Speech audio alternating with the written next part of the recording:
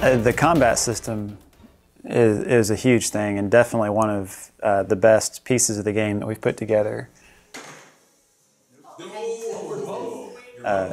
Heath created a script to run thousands of simulations at a time, so we could make sure that we got everything down to the right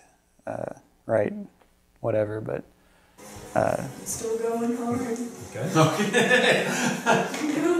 It's a slugfest. I liked expanding and, yeah, just going on without people bothering me. And then when I run into someone, I crush them. That feels good.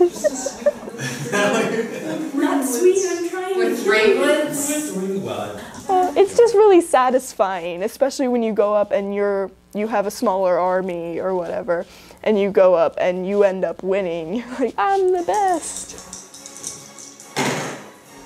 Bingo. 2, 3. So we moved to the simulation mechanic and designed the script to run all of our combat simulations and change up all of our variables. And then we got that system right. And really, that's the part of the system that once we did, the part of the whole game, that once we got that right, it hasn't changed for months. We nailed that down. Come at me, bro! Oh, wow! Come on!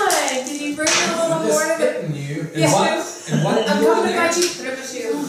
At you. Alright, I'm out of here. Oh my god. Oh.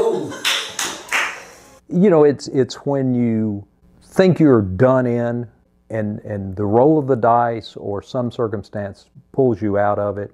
It's that sort of thing. You think you're gone and you're not. And that's always a nice turn.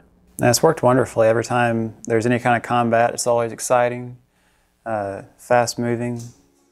And it has all the different components. We even said, what are some things we would like to have in the combat system that even, things like, we want to have multiple dice, like different dice with different sides on it. We want to have, and we were able to incorporate all of that into the game mechanic through all these simulations. So we got what we wanted out of the game.